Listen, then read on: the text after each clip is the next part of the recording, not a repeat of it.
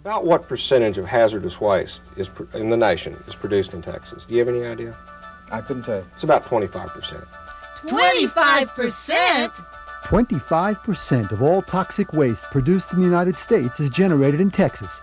We thought this one staggering fact was sufficient justification for us to title this Earthline show, Toxic Texas.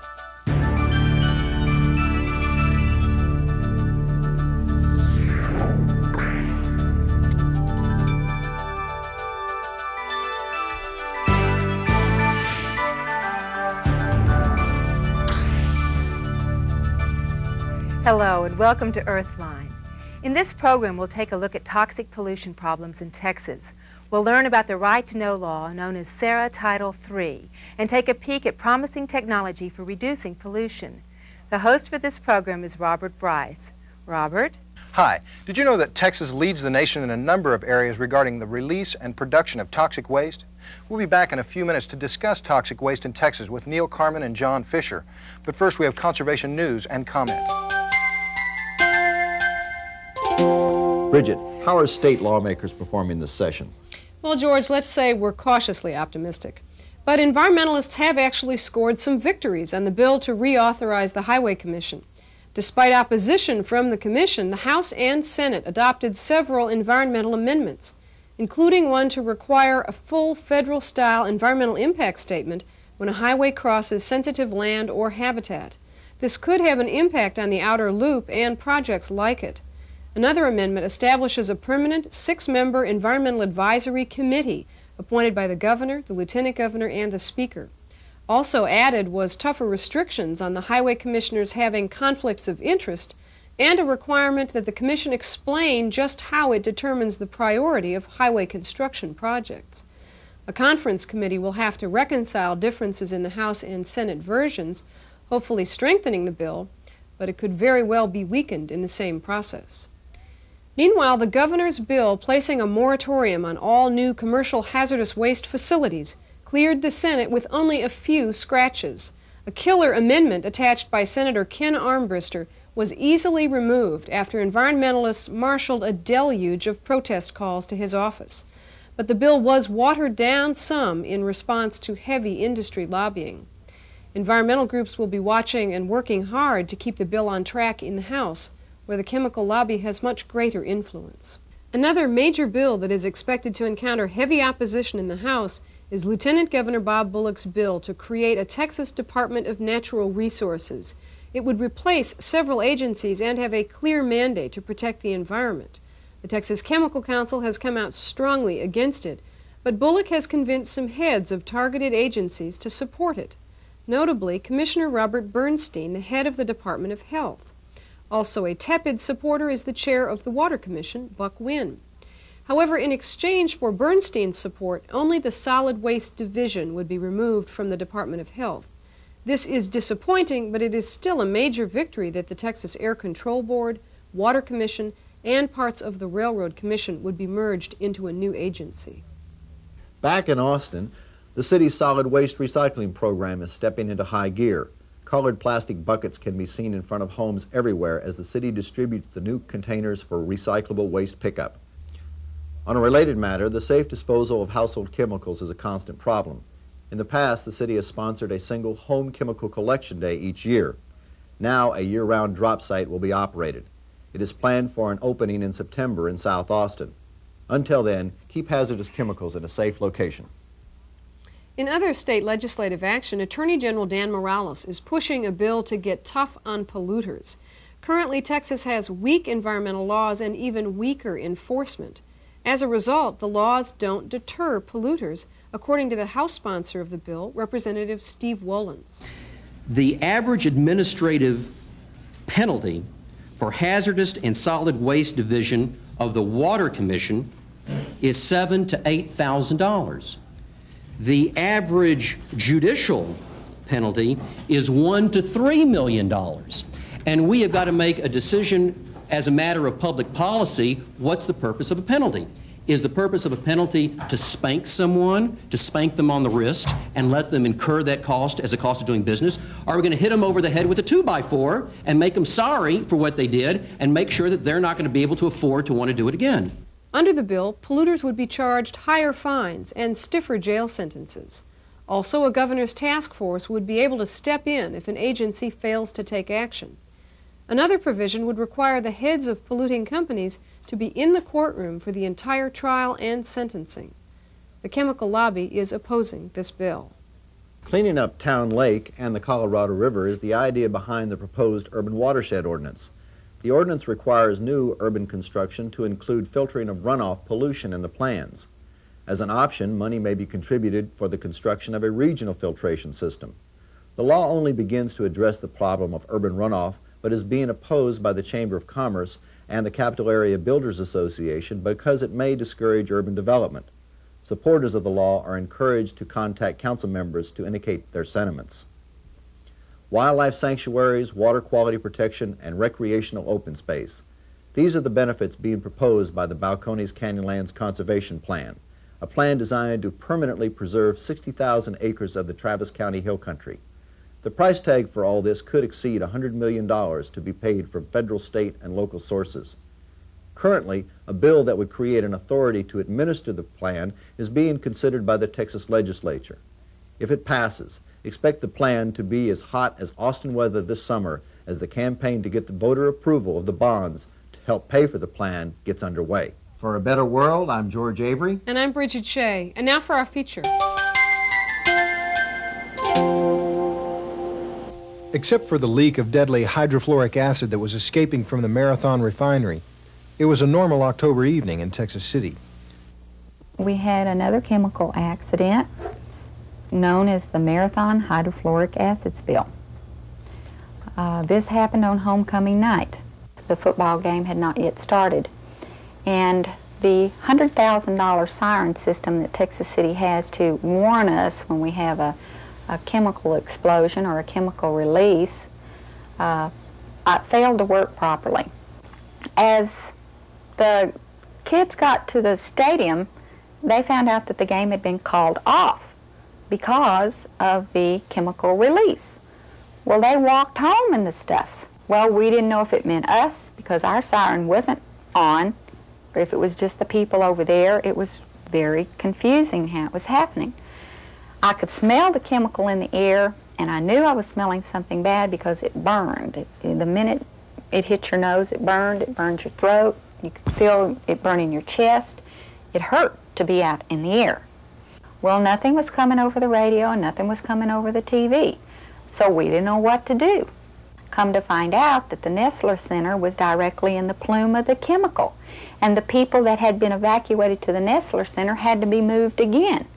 It just shows how Texas City hasn't learned a thing since the '47 explosion. They're still just as unprepared as they were.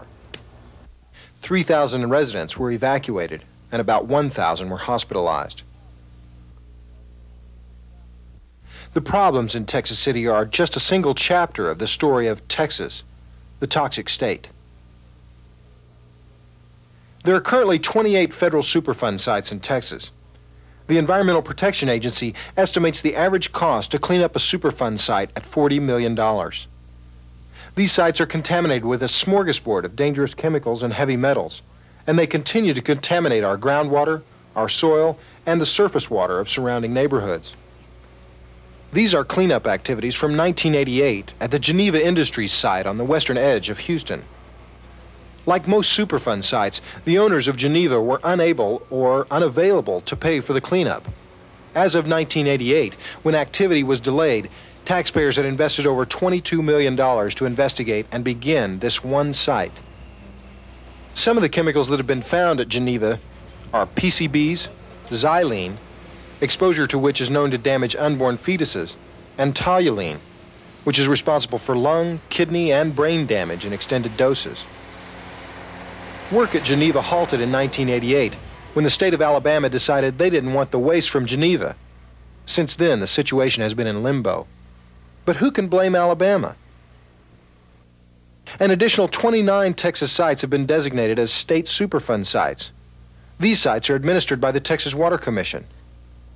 Here are some numbers to give us a better idea why we call Texas the toxic state. According to the Community Right to Know reports from 1988, compiled by the Citizens Fund in Washington, D.C., Texas is the second highest state in the United States for toxic releases, with 724 million pounds.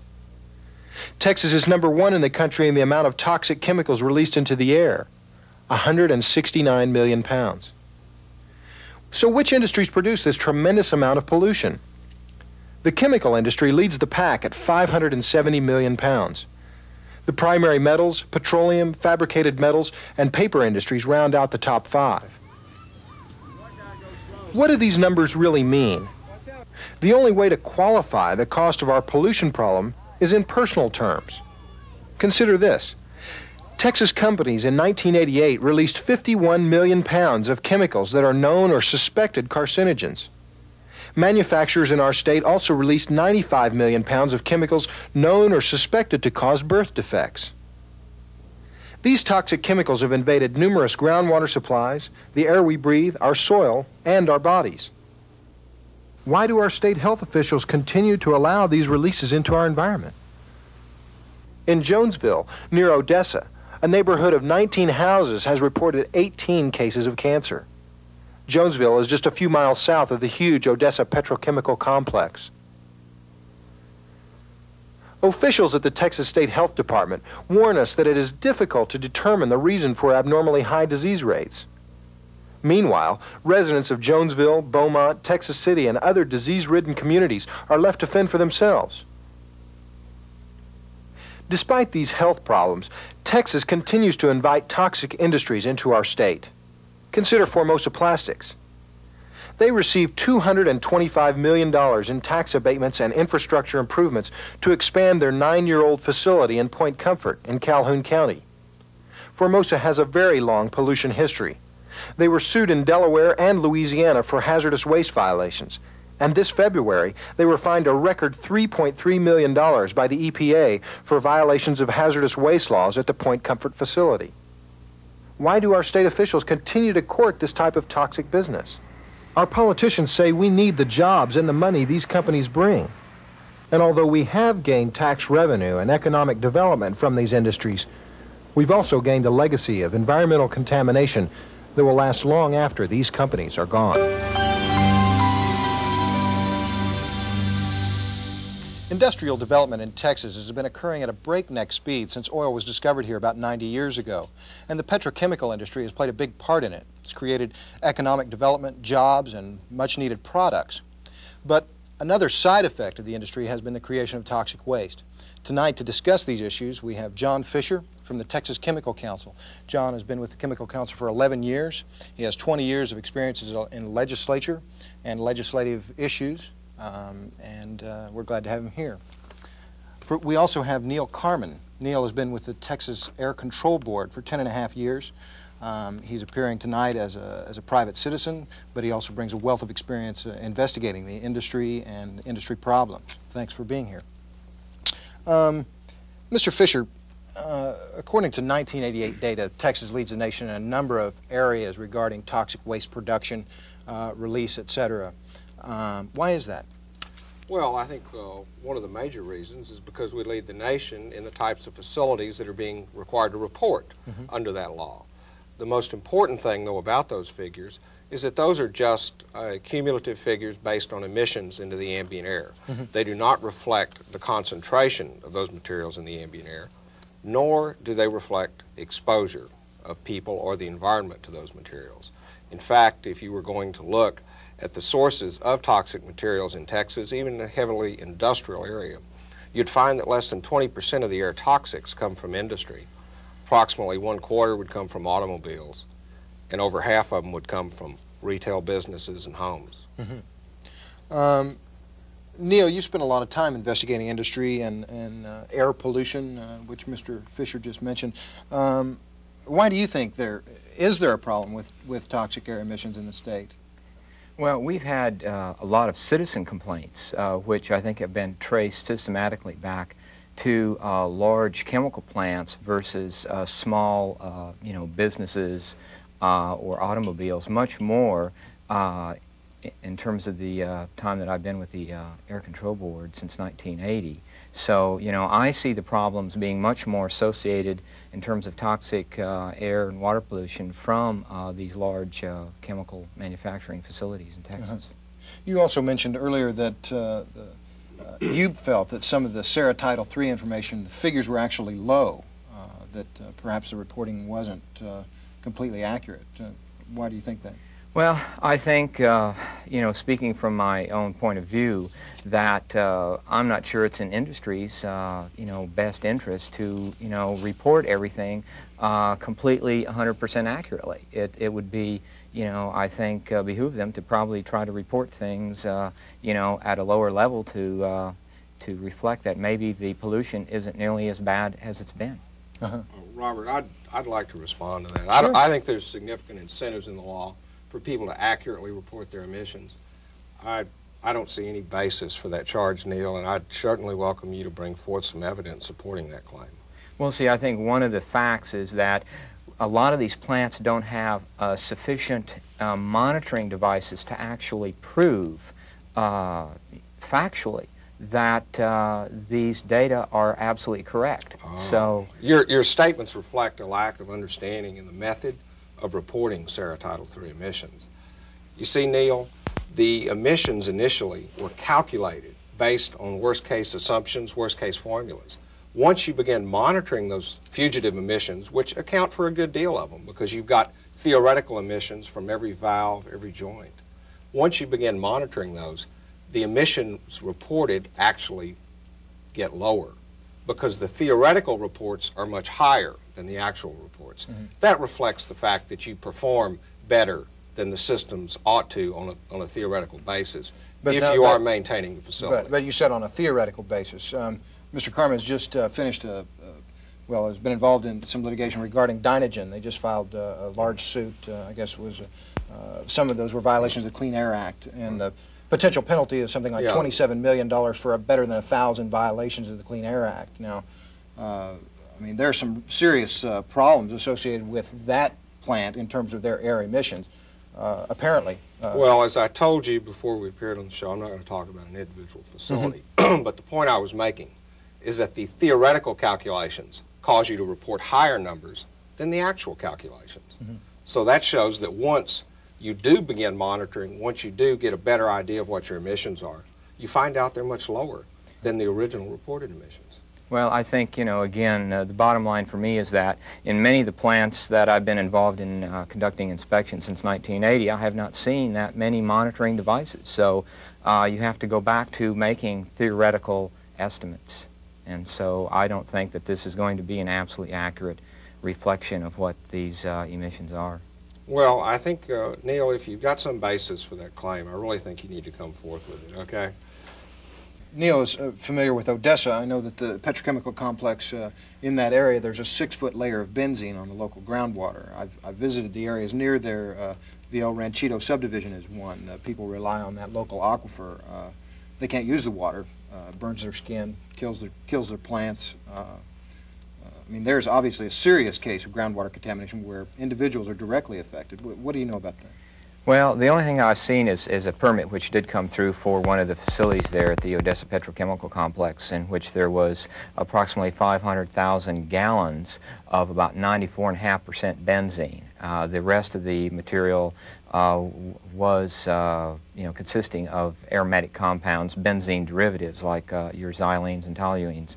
But anyway, apparently what was reported publicly by the Texas Water Commission is that the groundwater contamination underneath this plant stopped at the plant property line.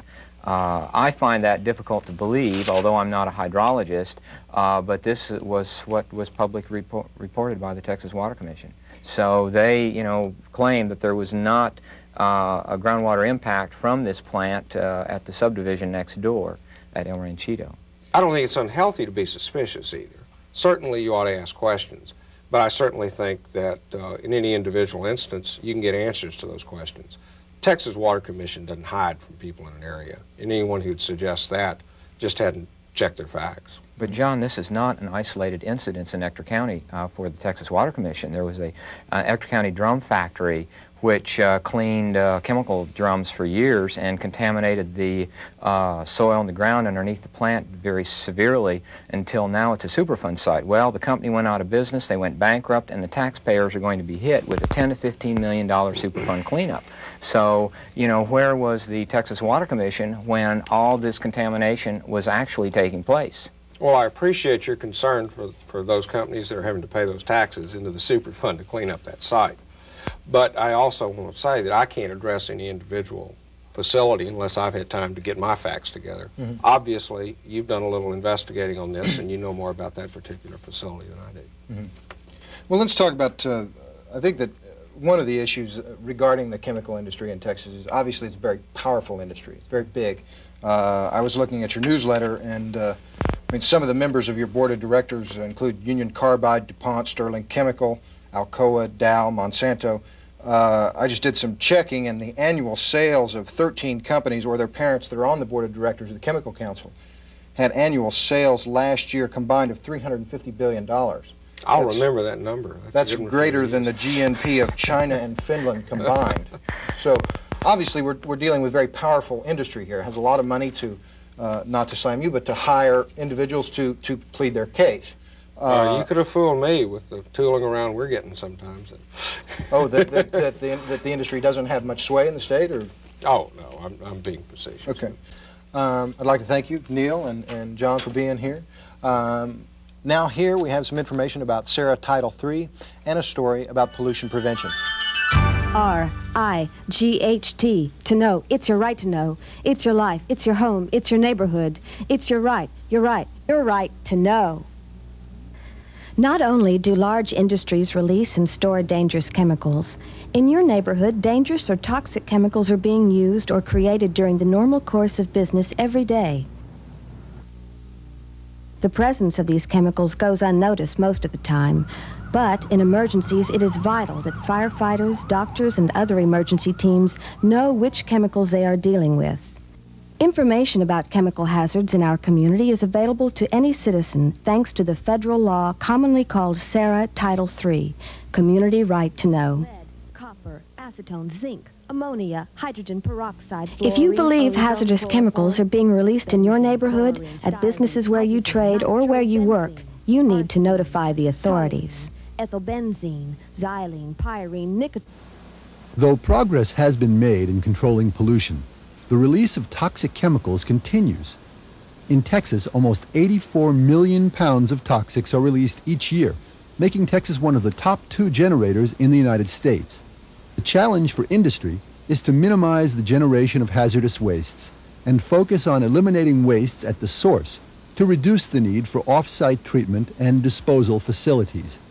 This is known as source reduction. Earthline visited Semitech and Motorola in Austin to observe the latest trends in minimizing wastes by the semiconductor industry. At Semitech, a consortium of chip manufacturers, research is being conducted to help the U.S. remain competitive in computer chip manufacturing. If you have to use hazardous materials, what you want to do is you want to use small volumes and try to create as little waste as you can. And some of the best ways of minimizing waste are to first try to reduce at the source, try to find ways of reducing the volumes of chemicals. And one way that we do that is a reprocessor technology. We have a sulfuric acid reprocessor and a hydrofluoric acid reprocessor. Those are some of the chemicals that we work with here at the plant, and the reprocessor allows us to take the chemical and use it in a recycling mode. We provide it to the fab where it is used, and then it comes back to the piece of equipment. We are able to reclaim it. We take it, we take out the things that the people in the fab don't want. We get rid of the water, we get rid of the particles. We are also able to produce the oxidizer that is usually added at the bath, at the point of use, and we are able to reprocess and reclaim that since it's also made from the same sulfuric rather than a different chemical. So this is in place with constant flowing baths for over 2 years here. It doesn't do any good to develop this great technology that competes with the Japanese if people get hurt or the environment's hurt along the way. So we find that the technology is there, And we're working to develop even newer and better technologies. And we really think it can be done, and we have every intention of seeing that we're able to transfer that technology so other companies can compete and do good work and still take care of the environment and people at the same time. What we have is a electroplating line where we actually plate the leads for the final semiconductor devices. And we'll start with the copper lead frames and do a tin lead solder plate on them. They go through a plating solution, an electric current is induced through it. They come out and then go through a rinse stream. And it's in that rinse stream where the waste stream's generated. It's basically a wastewater stream. What we're required to remove are low levels of lead and copper. And those are the two parameters that we remove in this system. The water comes from the plating area, it goes into a large surge tank behind me. It then goes through some filters and then enters the exchange columns. The ion exchange columns have a resin in them that captures the copper and the lead. The water then passes out of the system into a final pH adjust tank and then into the city's sewer system. But all the lead and copper is captured on the exchange resins. Once the resins are saturated, we'll take the system offline, put a chemical solution into the resin beds that soaks the copper and iron and the lead back off the resins. We'll take that solution, put it into a large electroplating tank, and replate the metals back onto a large metal surface. So we actually do the plating twice. We do the plating once in the product line and then once in the plating system, in the wastewater treatment system itself. The end result is a copper plate, if there's copper in solution, or a lead plate, if that's what we're pulling out of the system, which can be recycled just like any other copper waste. And the big difference between this and conventional systems is the absence of sludge. Most plating systems end up with a large volume of sludge. What we end up with is a recyclable product that doesn't have to be landfilled and can actually be put back into commerce.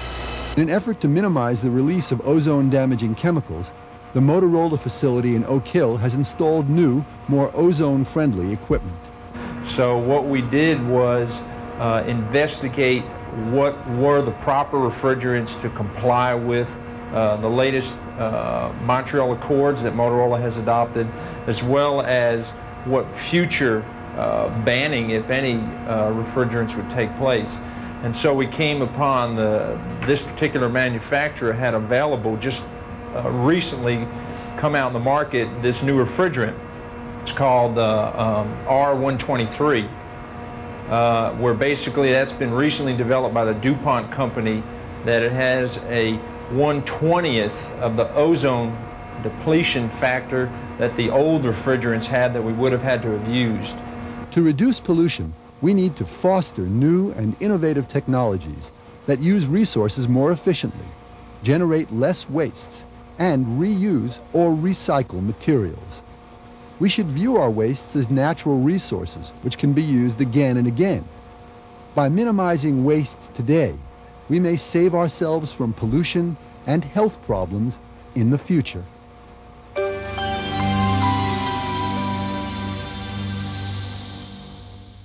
In spite of Texas's serious pollution problems, most of Texas is still quite beautiful. Let's try to get outdoors and see some of our state. Here are the upcoming Sierra Club outings.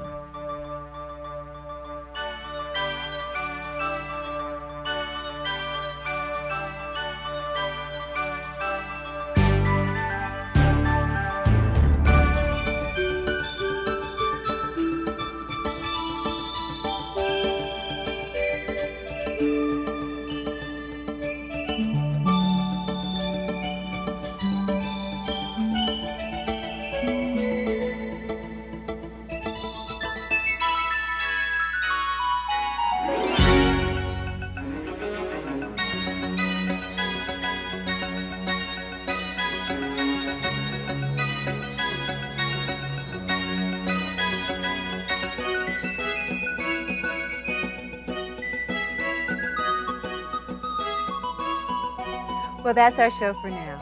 Tune in next time when Annette Lavoie will host. Until then, remember, what you do for the earth, you do for yourself.